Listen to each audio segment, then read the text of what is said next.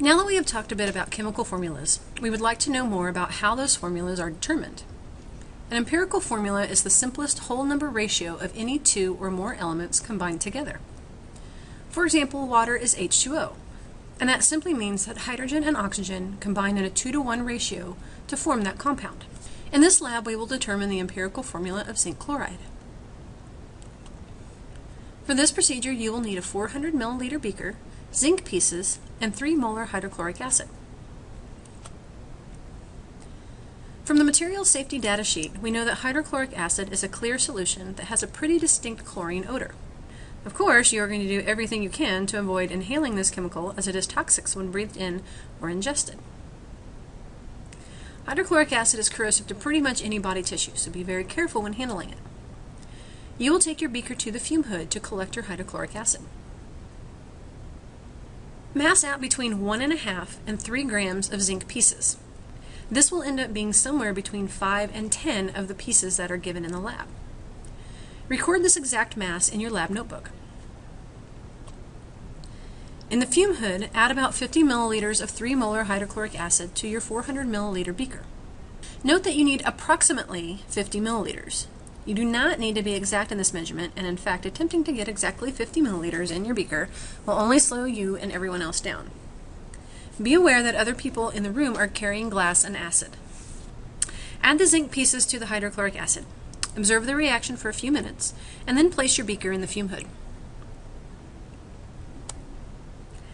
Over the course of the next few hours, your beaker and its contents will be gently heated until the excess hydrochloric acid and water are evaporated away. Left in the beaker will be solid zinc chloride. From zinc chloride's material safety data sheet, we know that it is an unassuming white solid that can be pretty nasty if handled incorrectly. Be very careful when handling zinc chloride. When you come back the next day, you will have some white, sludgy looking stuff in the bottom of your beaker. This is the zinc chloride that was produced in the reaction. While the liquid was boiled off yesterday, zinc chloride is hygroscopic, which means that it attracts water from the air. So while it was dry yesterday, now it is not so much. This is a big deal because we want to know the mass of only the zinc chloride. Since the water will add mass and will change our results, we want to get rid of that water. We will do this by gently heating the zinc chloride to drive the water off. Gently is the key word here. It is best to use a low flame and move the beaker back and forth so you do not overheat the zinc chloride. You also want to be very careful not to melt or splatter the zinc chloride. This requires you really pay attention to what you are doing and notice when the water has evaporated. Once you have driven off all the water, you will be left with a white powdery zinc chloride. Remove the beaker from the flame and allow it to cool. When you are able to handle the beaker, find its mass. Repeat the gentle heating procedure. Allow the beaker to cool again and mass it again. If the post-heating masses are within 0.02 grams of each other, you are done. If the mass difference is more than 0.02 grams, repeat the heating procedure. For example, in our first heating we have a mass of 45.76 grams, and in our second heating we have a mass of 45.71 grams.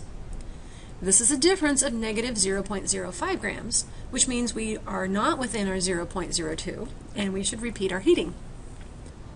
After heating for a third time, we have a difference of negative 0.01 grams, which is within our 0.02 difference, and so we can use the 45.70 as our official mass of our beaker in zinc chloride. In the fume hood will be a beaker labeled zinc chloride waste. When you are finished with your massing, you will rinse your zinc chloride into this beaker. Do not flush it down the drain. You need to wash your beaker with soap and remove any labels that you have written on the side of your beaker. You also need to wash your hands with soap and water, just in case you have any acid or any zinc chloride left on your skin. The data for this lab is pretty straightforward, in that you need to know the mass of your labeled beaker, the mass of your zinc, and then on the second day you'll need to know the mass of the beaker plus your dried zinc chloride for a couple times. So before being able to do the lab, you will need to have in your lab notebook the title of the lab, the question for the lab, a brief description of your procedure, and your data table set up and ready to go.